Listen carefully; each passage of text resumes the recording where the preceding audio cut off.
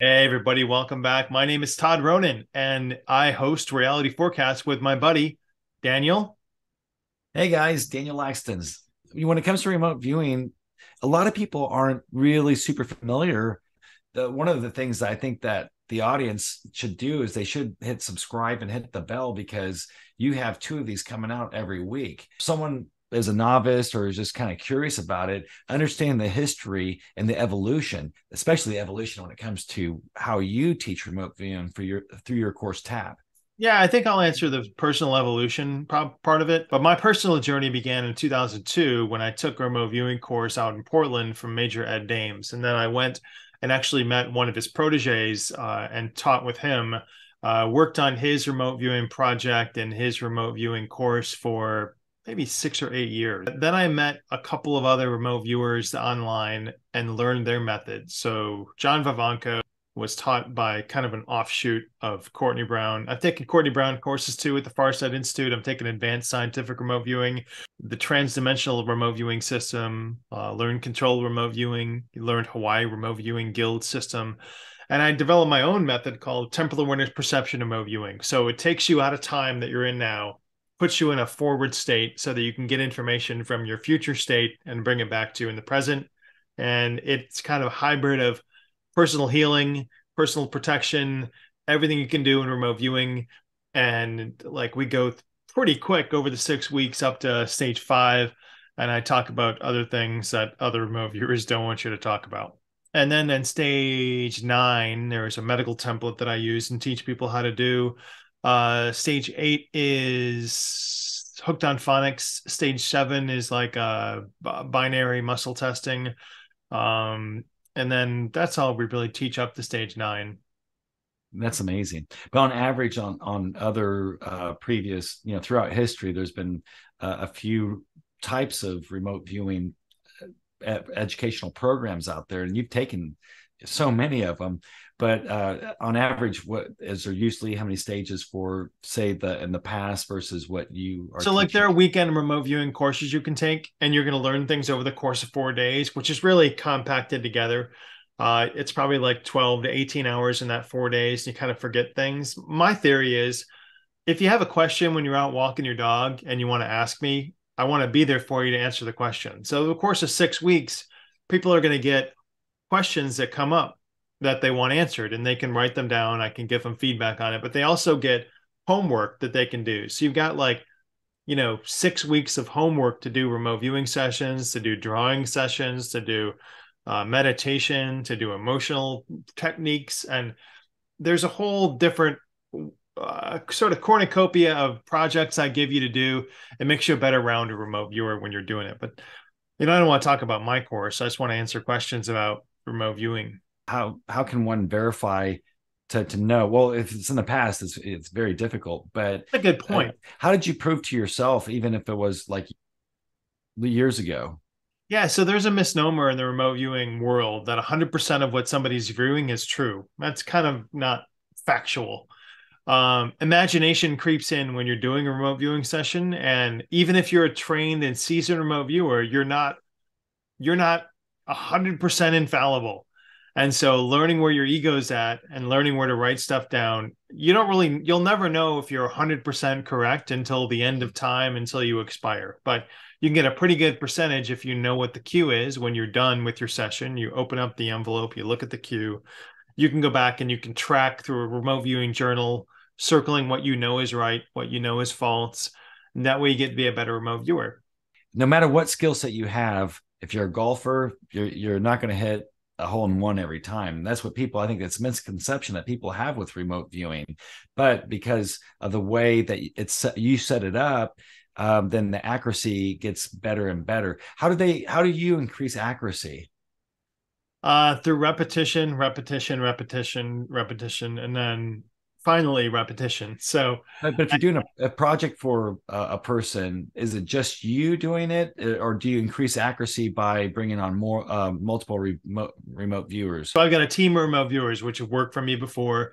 They're from all over the world. They all have different skill sets. And I know that if I've got a heavy sketching project, I'm going to farm it out to one of my viewers who's good with that. And I'll look at the session and I'll say, This is interesting. I liked what you sketched here. Can you sketch more of that? But when I say that to them, I don't tell them what the cue is. I don't tell them what the answer is. I don't tell them what they're working on until the project is closed and all the data has been collected. Why? Because I don't want to contaminate them and I don't want them to start making stuff up based on what they think I want as the project manager or the tasker. Or maybe our ego wants to say, "Oh, I know what it is, I know what it is," and then but the heart, we want to listen to our heart, right? So how do we distinguish those two? It doesn't stop. So even me as a remote viewer, I've been training for 20 years. I say training because each session gets me better. Each session gets me more practice. We want to really focus on getting our information from the heart that we have, and that's our physical heart and our non-physical heart. And in the process, I teach you how to expand your heart so that it feels and it projects and it understands what's at that target site. The heart is more than just your thing beating blood inside of you. There's more to the heart, and remote viewing the heart is a magical experience if anyone ever endeavors to try. I mean, there's a lot more to it, and you can remote view a lot of different ways things work, and but you can't prove that. I can't prove that there's a non-physical connection to the heart to the universe, but my remote viewing data shows there is. But I can't prove it because science hasn't accepted that yet. And that's kind of the feeling about remote viewing too. Well, science hasn't proven the existence of remote viewing, and they won't because they deny and deny and deny and deny until then they tell you that it's true. And they won't tell you that it's true until they can control it. So maybe in like 3 to 4 years, we're going to see the brain chip push, and they're going to say, "Oh, now that science has proven remote viewing, take the brain chip, and you could be a better remote viewer." Well, that's not a path you really want to go down. Who's responsible for all this? There's not a real single person or a single agency. It's just a connection of people that want to keep information contained. And so behind the scenes, they do know that remote viewing exists. Fortune 500 companies have remote viewers on staff. They can look at what's coming and they know what's coming and they prepare for that. And then they'll take action in their company based on, oh, a projection that they made, but really they knew what was coming. So I kept asking myself, I'm like, what should I be asking? They always say is, what are we going to ask your higher self or your inner being or God? And what's really interesting, I guess maybe I'm a satisfied person. I'm always asking my higher self or my inner being, what question should I be asking? That's what I'd like to know is what specifically for me, what is the question I should be asking? I just posted a short on my reality forecast channel. You guys can check it out. What can I remote view? And I'll continue to post really quick shorts if you want to look at those. They're like 30, 45 seconds, but to give you an idea of more what I'm thinking and more what remote viewing can do and what reality forecast can do, watch that space because I'm going to post more of those and try and grow the brand and reality forecast. If you want to know more about it, www.realityforecast. Suppose you had a segment at the end that says remote send me something and we can remote view it, and if it's really cool we'll put your whatever question it is on the show. That'd be an idea. But here's the thing is I have something that I lost probably when I was 21, but if someone were to want that, you said what would I want to remote view, how would I tell you? Because I can't really tell you about it, because if I told you, then I'm not giving you a blind target though. Or is there a way to do that? Yeah, I'd have to farm it out. I'd have to get a viewer to do it for me. Your thing that you lost, it's in a landfill. Sorry to tell you. I think you're right. Thank you. You're right. No, it is. But it was I want to know what it is. Sure. It's a family heirloom. That was my grandmother's brother's ring from Latvia. Okay, so when it comes to psychics, um, psychics, they're looking at one version of the timeline, and there's multiple versions of the timeline. Is it possible that with remote viewing that we may actually, some remote viewers may not be actually remote viewing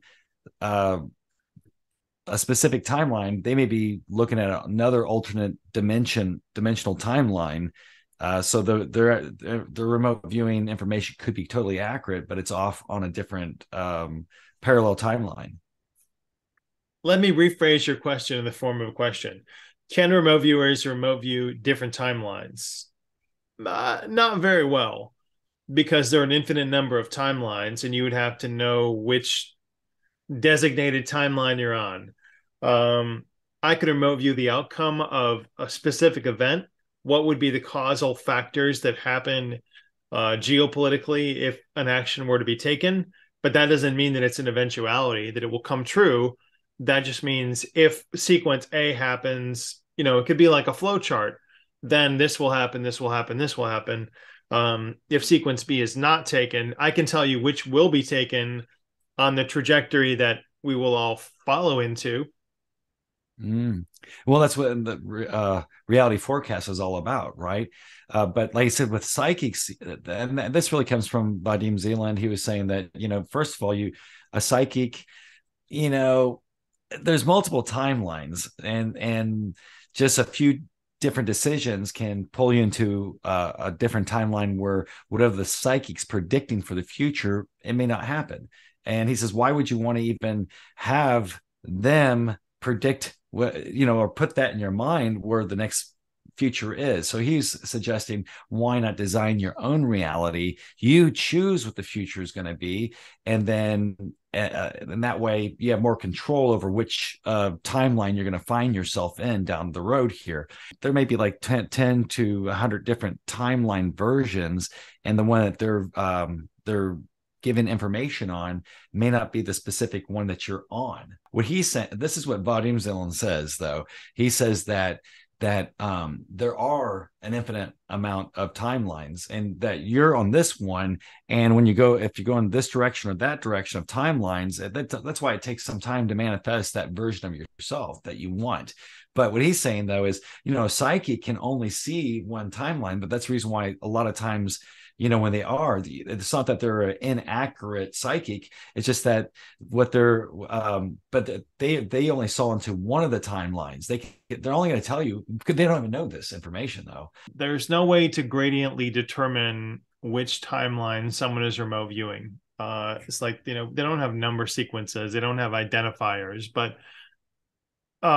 one of the things we do in remote viewing is we look at our optimum trajectory. And that's for health, that's for wealth, that's for life partner, that's for any planned contingencies, so that you can look at what steps you need to take for that optimum path to realize it, to bring it to fruition. Now, you could take a different path, but you know what your optimum path is now. And if you take a different path, that's okay. It's just going to change your path to get to your optimum step and your optimum stage for health, for nutrition, for life partner, for a job, for vocation. And yes, you can look at the future. Yes, you can see what the best course of action is. But sometimes the optimum course for someone's health trajectory, there's nothing you can do, and they're already gone. And so you just get that they need to be made comfortable. They need to focus on positive thoughts. And at the end of life, remote viewing isn't going to fix somebody that already has things riddled in their body that science can't fix. Mm. I think I found a way to find out what question to ask. And you just hit it on the head there, because it all comes down to the same, like, three things: health, wealth, and relationship. Relationship sometimes meaning, most of the time, it's you're trying to find that soulmate that you want to spend the rest of your life with, that relationship. But relationships also with your friend group, your tribe that you want to be with. Remote viewing could be good for that. But when it comes to relationship, and this could be a whole nother podcast, but when it comes to a relationship, how can someone use remote viewing and feeling satisfied in that area of question? The three things that people want most in life: health, wealth, relationship. If we just take the relationship, how does remote viewing, how do we go about that? Yeah, They I really. saw 6 different podcasts we could do too. But how can you do that? Well, yeah, you could look at that remote viewing. You could look at how relationships matter, what the problem is in the relationship, how to correct it. I have some techniques in my stage 6 where I go through and I can look at relationships to find out what the lack is, what the resolution is. And then people can take Oh, that and it's like a relationship counselor, but it's the unconscious and it's my unconscious. And it's telling you what you need to fix a relationship, if it can be fixed, what the best course of action is. fixing the relationship. Sometimes the matrix is going to give you a relationship that's not going to work. Why? Well, because the matrix wants you to know what doesn't work so that you find the next best thing later. But if you didn't have that really bad relationship, then you wouldn't know what's good when it comes along. So it's Clarity. a life lesson to learn that optimum doesn't always mean the grand sensational oneness of everything. No, it just means the next best. And that will change over time. Your next best is not always going to be the same thing if you're on a different life path to learn those lessons and get better at it. So, and that's fixing relationship. What about finding relationship? Can remote viewing, and in what way? Because should someone use a remote viewing to find their optimal life partner, or should they wait for the universe to just they're magnetized and they run into them? What do you think? Well, that was the exercise that I was suggesting there. So when I do that for people, they get the next person that they'll be with for their optimum evolution. And they think that, oh, I found my soulmate. Well, you can have a lot of soulmates. It's not just one person. So that soulmate has come to you, has taught you a lesson, has made you happy, has made you sad, has made you angry, and then they might go away. Well, I don't want remote viewing to make you think I have to hold on to this person because remote viewing said they were my optimum. No, remote viewing said they were your optimum in 2019. And here we are in 2023. I would need to do another remote viewing session to find out what your optimum life partner is now. And can I tell you if that's your optimum life partner for now? Yes, we could do that through remote viewing too. And the answer would be no. Time to move on. So it's going to find the next best. It's going to find the thing that you need most to provide you the most happiness in the next like 6 to 12 months. And then after that, you'll have to do another session because there's a freshness date on remote viewing sessions. When we have a relationship with someone and we love them dearly, they love us dearly, then but once we complete all of the learning that was necessary for both of you, once that's complete, then sometimes it's time to you move on, and it's sad and it hurts really bad. Yeah, is that what that's kind of Yeah, like. it does. But the you're not the only one that got a life lesson there. The other person did too. And so they'll make a new decision, they'll make a new life path that's without you, but don't hold on to what that was because it's going to just keep you down in that low vibration. So embrace the change, embrace what's coming ahead, embrace the next learning life lesson, learning relationship path for yourself. But yeah, Yeah. remote viewing is amazing. You can do a lot of things if you know how to do it. If you know someone that can task these things, you can learn a lot. It's a great tool. I'm happy that I found it a long time ago, 20 years ago now, plus, and I'm happy to teach it to people. If you're interested in learning more about what Daniel and I want to say, ring a bell, smash a like button, subscribe and like realityforecast.com or Go to www.ultimaterealitysurfing.com. thanks, Daniel. It's good seeing you again. You too, brother.